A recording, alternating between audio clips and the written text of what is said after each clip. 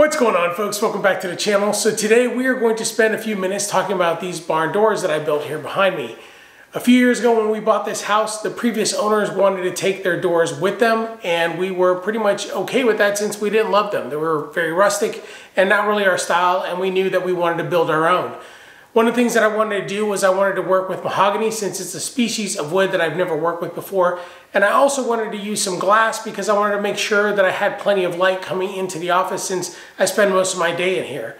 The last thing that I needed was a little bit of privacy, so we wanted to make sure that we went with something that was opaque.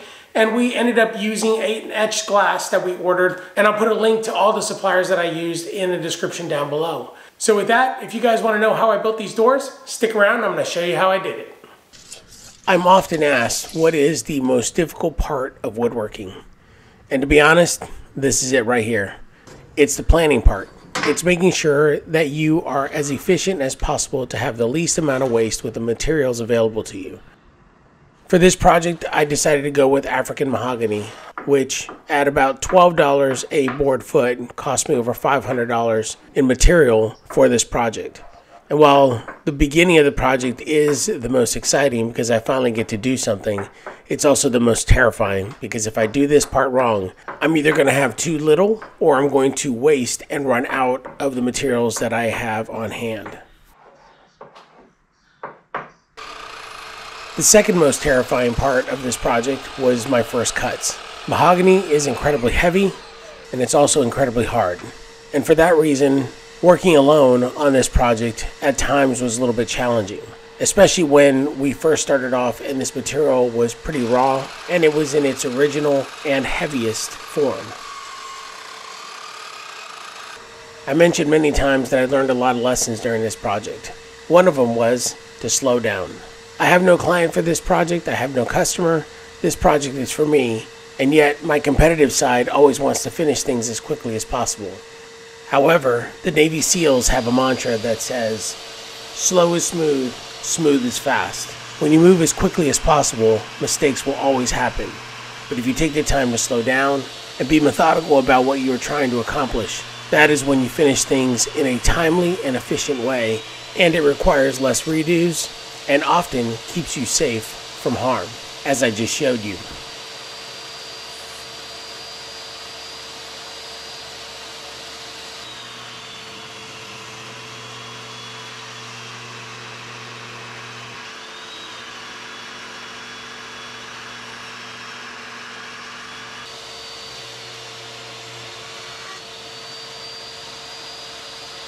So now that we have cut everything down into a general size, this is basically what the door is going to look like. Actually, one of two doors. We've got 11 3/4 inch down here, 6 inches in the two middle pieces, and then 8 at the top, and then 6 on either one of the sides.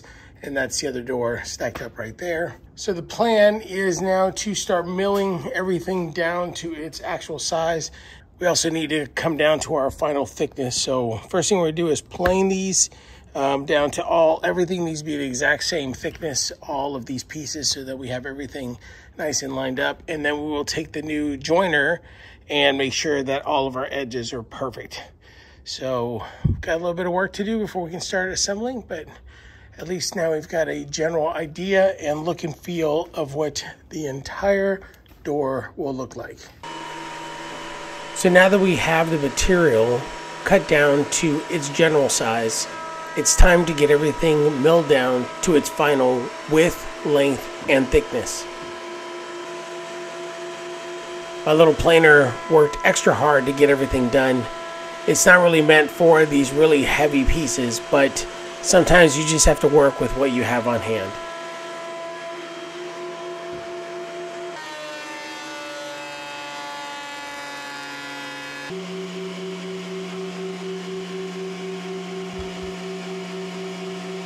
Now, one of the reasons why I didn't cut everything down to its final size was simply because of the weight of this mahogany.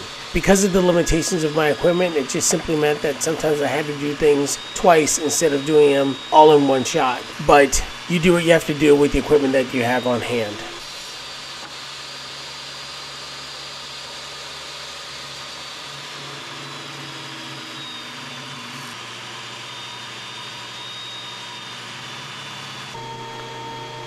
One of the personal benefits of working on this project was that I got to upgrade a few pieces of equipment, and I also got to buy some new equipment.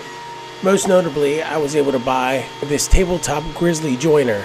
To be honest with you, I am not exactly sure what I ever did without this piece of equipment. I've always been skeptical of buying equipment that you're only going to use once in a while, but the reality of it is that I couldn't have done this project to the precision that I needed this project to be in without this joiner.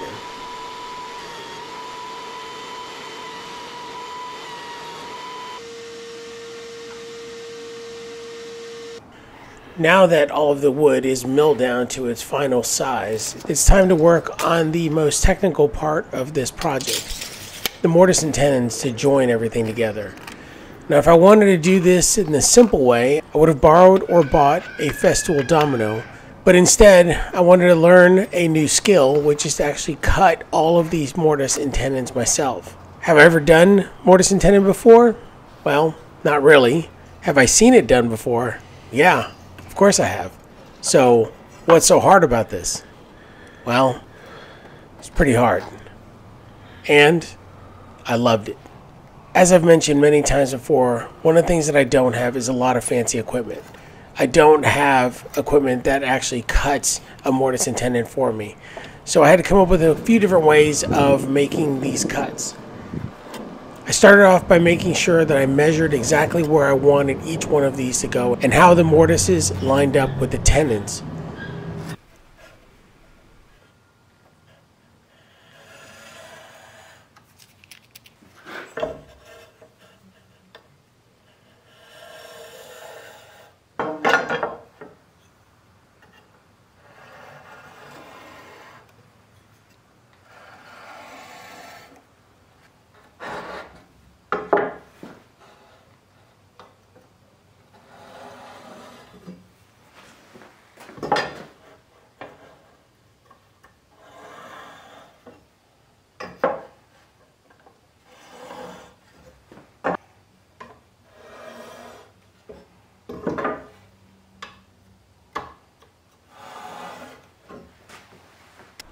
My first challenge was to cut the mortises themselves. I have a router which I can use to plunge in and cut the mortises themselves, but where do I start? Where do I end? How do I keep it from moving side to side? And I came up with this plan, which was to take a drill press with a 1/4-inch Forstner bit and cut the beginning and the end of where the mortises would go. Which brings me to my other piece of equipment that I bought. A drill press, something that I've always wanted and I always felt that would be useful. And don't get me wrong, I didn't get a super expensive floor model. I bought a tabletop and it worked just fine. Worked perfectly, in fact. I think one of the most satisfying parts of doing this particular piece of the project was the sound of the Forstner bit cutting into that mahogany. I know this sounds weird, but the sound of mahogany being cut when you can hear it is very different than anything else that I've ever cut into. Because of the way mahogany is structured, and because it is, as I've mentioned, incredibly hard, it simply sounds different. And like I said, it's oddly satisfying. Look like butter. It moves like butter. I did forget one more thing. Gotcha. Okay, I'm giving you a dig yet.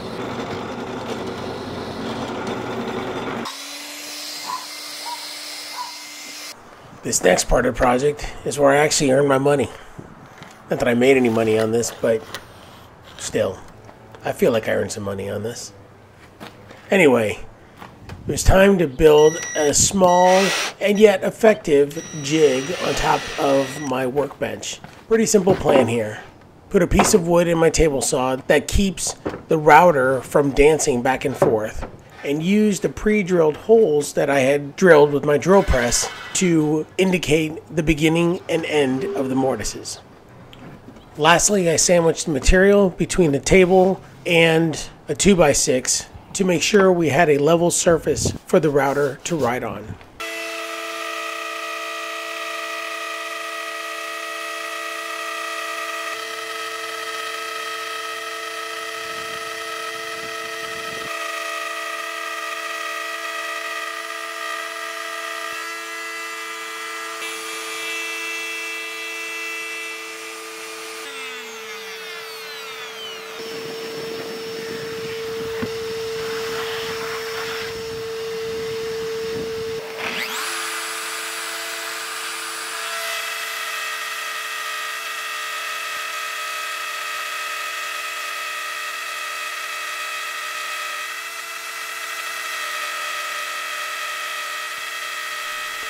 I didn't want to plunge cut the entire depth of the mortise all in one shot, so I ended up doing 3 different passes at 3 different depths, and that seemed to do the trick, and I had almost no tear out whatsoever.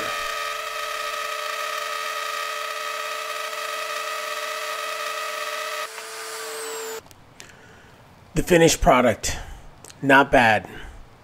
Not bad at all.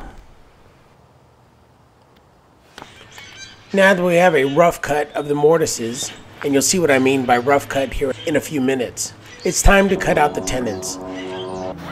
I played around with this in a few ways. I started off with a wheel marking gauge, and then I ended up using a marking knife with my square. Both of these were fairly effective, but the reality of it is the best way to minimize tear out was to use a little bit of painter's tape along with marking each one of the edges.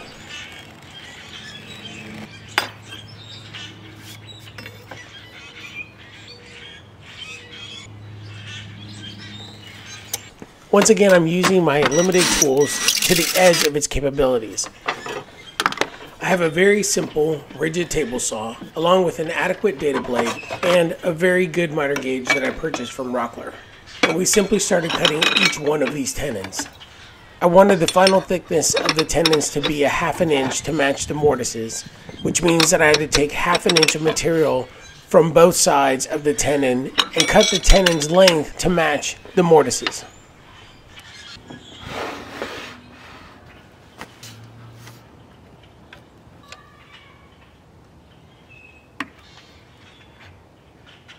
With the limitations of the tools that I have on hand, this miter gauge was a game changer.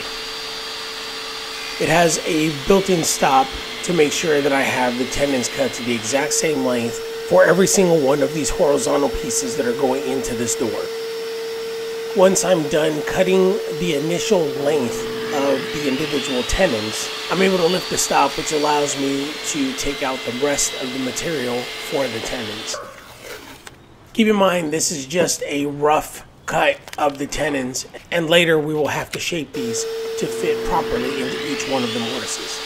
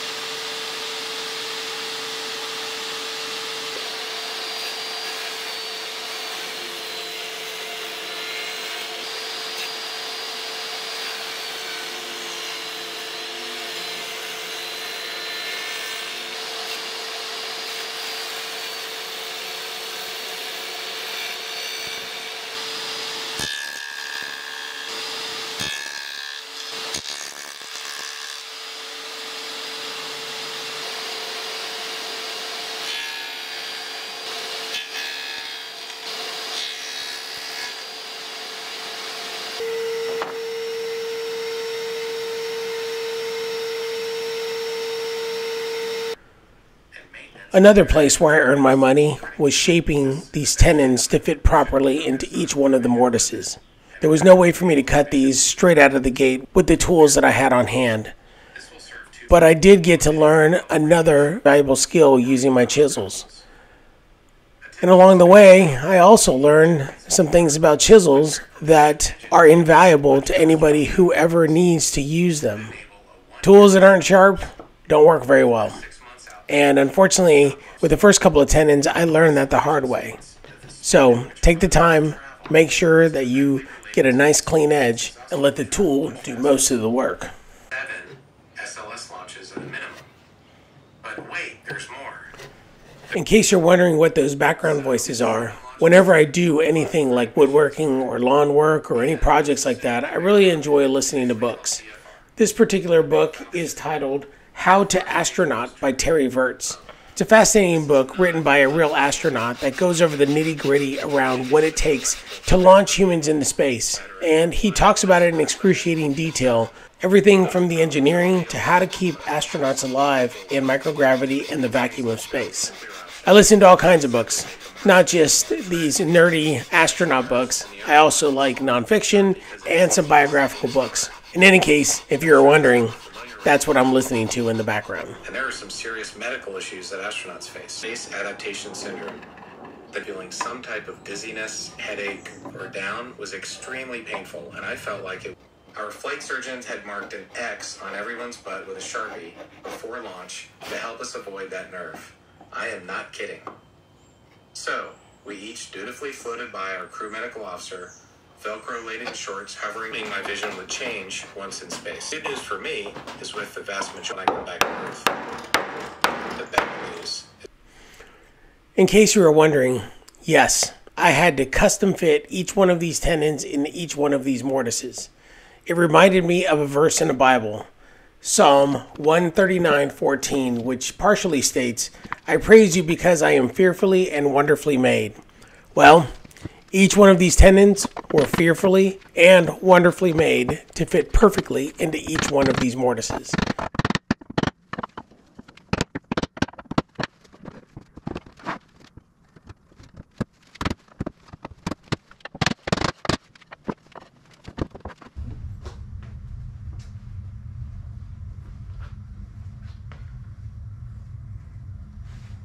Now that we've completed our first dry fit, and for the most part was pretty successful, it's time to cut the groove for the glass in the door. I started off by cutting the groove all along the inside edge of each of the vertical pieces for the door. Fortunately, I had my lovely wife to assist me with this because these pieces are not only heavy, I also wanted to make sure that as I cut these grooves, they did not go all the way past the last mortise.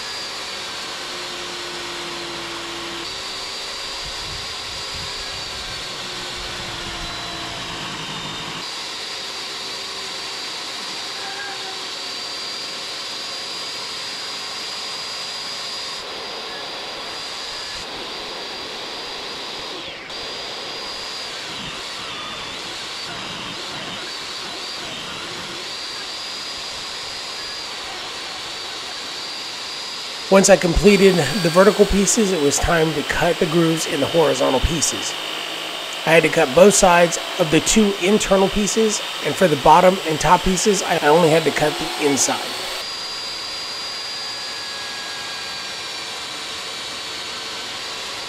While the process was pretty straightforward, it was extremely nerve-wracking. We've gotten this far. The last thing we need to do is slip up and make a fatal mistake.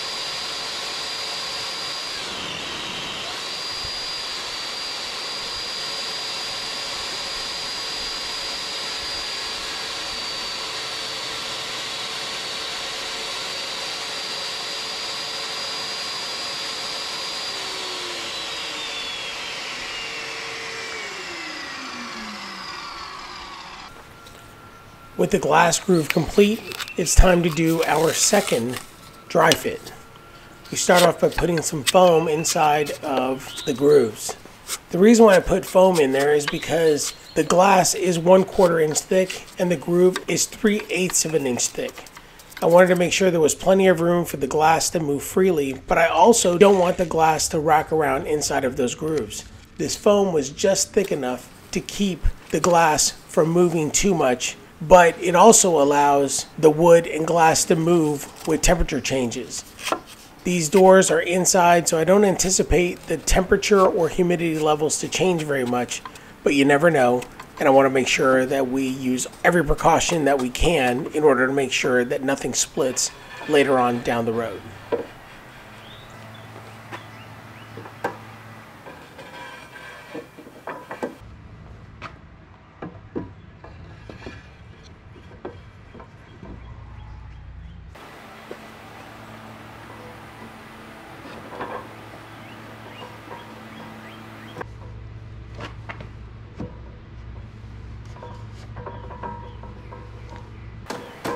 At this point, I'm getting a little uneasy about using a mallet, which made these Surefoot aluminum bar clamps extremely useful in pulling everything together and making everything nice and tight. When we get to the final glue up, these bar clamps will be key.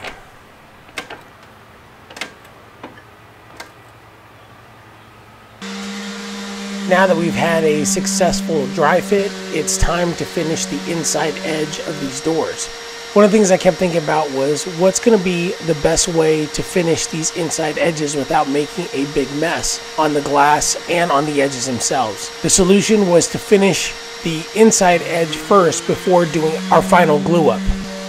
So we used the clamp on my table to hold everything, and we went through the process of doing a nice 220 grit sanding and cleanup before putting on our finish.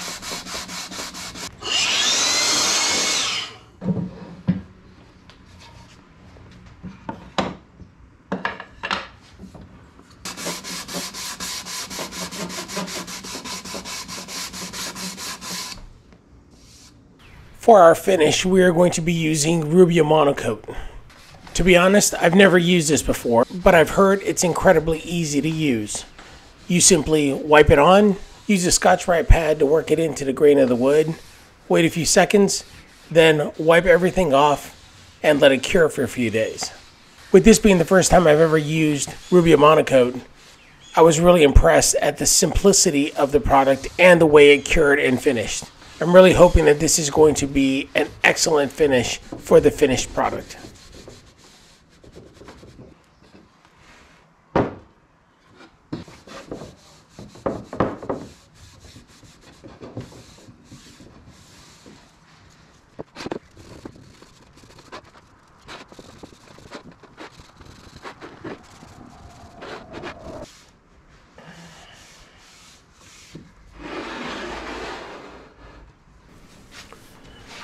The time has finally come for the final assembly.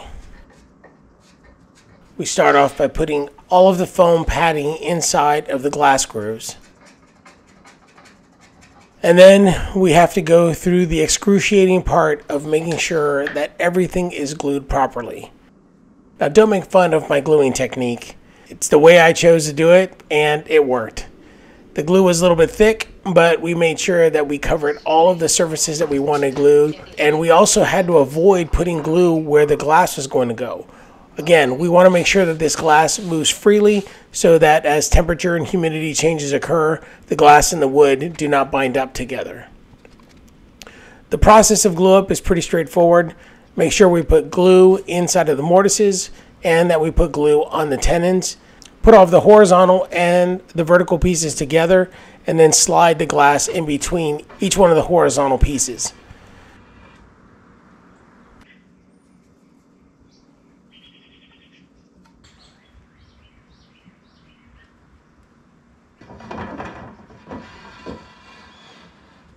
Once we get the glass and the horizontal pieces attached to the bottom rail, or in this case the side rail, it's time to do the other side.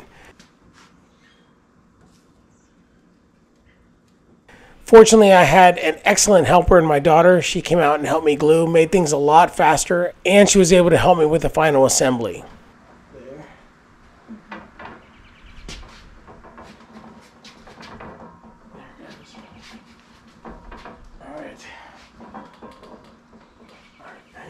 And just like we did during the dry fit, I used these bar clamps to pull everything together without having to beat on them with a mallet.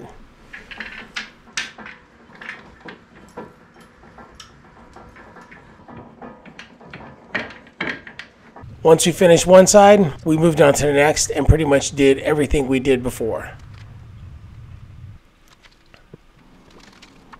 If you look at my driveway, you can see in the time lapse that it's now getting dark. We started assembly around 4 o'clock in the afternoon, took about an hour for dinner somewhere in the middle, and we finished up around 9:30 that night.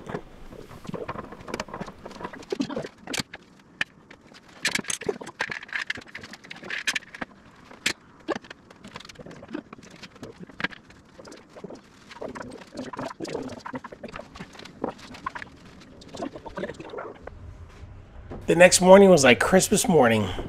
I couldn't wait to get these clamps off and take a look and see how everything turned out.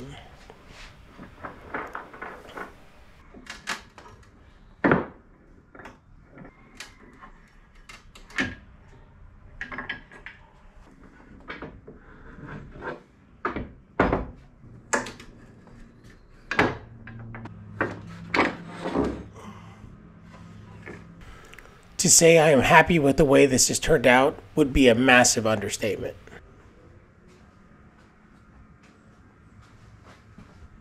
And now, the fun part, sanding. My least favorite thing, other than finish work, to do on any project. And if you'll notice, I have a new tool in the shed. It's a Festool Rotex. And before I get grief for spending the money on a Festool, let me tell you, the reason why this stuff is so expensive is because it works. Did it save me a bunch of time in sanding? Probably not. But did it make my life easier as I was sanding? Absolutely. Does it make a difference to buy a Festool? Well, to me it did, and that's all that matters. Before we do the final finish on the doors, we have to prepare all the holes for not only the rails, but also for the door handles. I want to make sure that the top is completely even when it comes to hanging on the rails. If the bottom is uneven, nobody's ever going to notice. But if the top is uneven, everyone will notice. In order to minimize tear out as I drilled these holes into the door, I did two things. I started with taping the back of the door, and I also took 3 different incremental passes to get to the final diameter of each hole.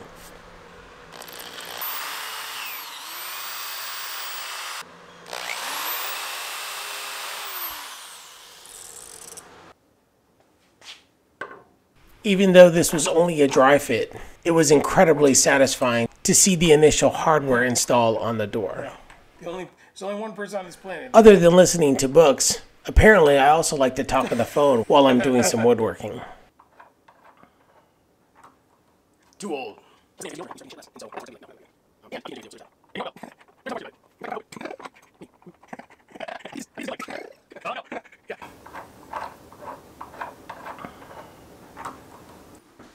We aren't quite done yet, but I couldn't resist taking a quick peek of what the final product is going to look like.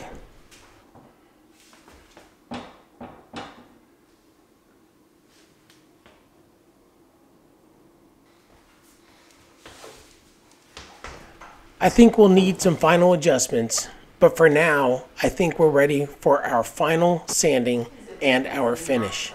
There's light at the end of the tunnel, and it's not a train. Now that it's time for a finish sanding, I learned a little technique that I watched on the YouTubes, and that is to take a pencil and mark up the entire surface of where you want to sand. And then what you're going to do is you're going to sand until you no longer see any lines. This is a great way to tell if you have completely sanded the entire surface.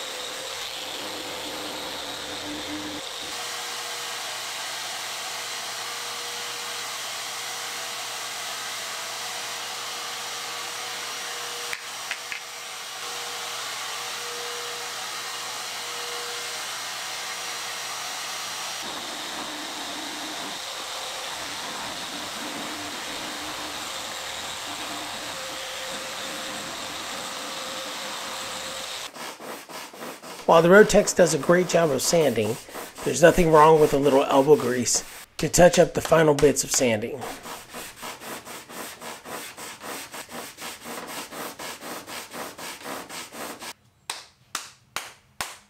Before we put on the Rubio monocoat, we want to make sure that everything is completely smooth, and we also want to make sure that everything is very, very clean.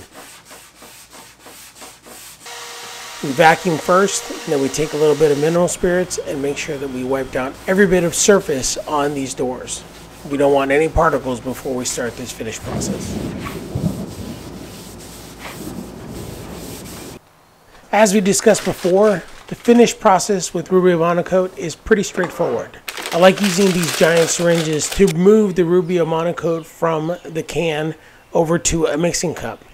The reason why we have a mixing cup is because there is a hardener that you can add to the Rubio monocoat to make the curing process go a little bit faster. It's not a requirement, but it does speed up the curing process quite a bit. From here, we're simply pouring the Rubio Monocoat onto the surface, and we're going to squeegee it across the entire surface of the door. We're doing this on both sides of the door, but we need to make sure that everything cures on one side before we move on to the other. This is why that hardener is really useful, because if not, we're waiting 7 days between applying this to the front and the back of the door. And like most people, I didn't want to have to wait that long. So it's not really going to end. Once again, I have a lovely assistant to give me a helping hand. She stepped in and helped to squeegee everything across the entire surface while I worked the product into the mahogany with a Scotch-Brite pad. I just didn't want it dripping everywhere, but I need more in there.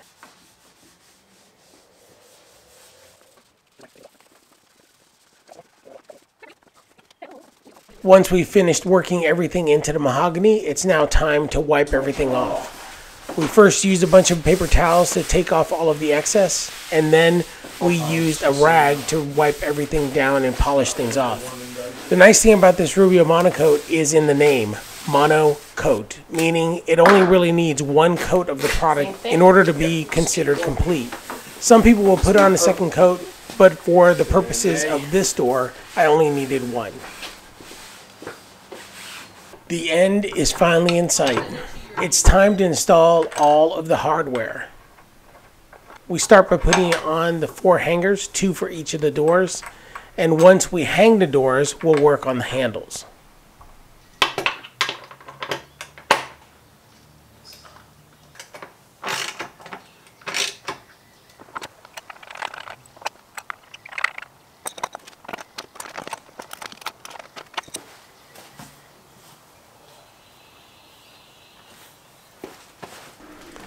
I don't think I mentioned this before, but each of these doors between the mahogany and the glass weighs 63 pounds.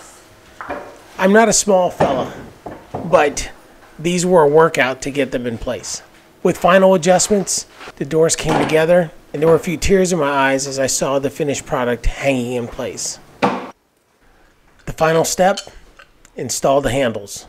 These handles are specifically made for barn doors so that you don't have a handle on the inside that's going to interfere with the door opening.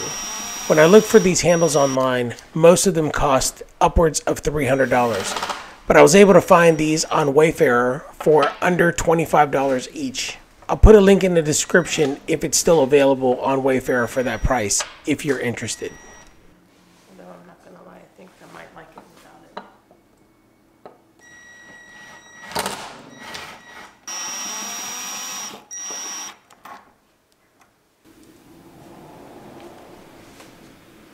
Alright folks, so I hope you guys have enjoyed this video. This was a long process, not just in building the project, but it was also a pretty long process in editing.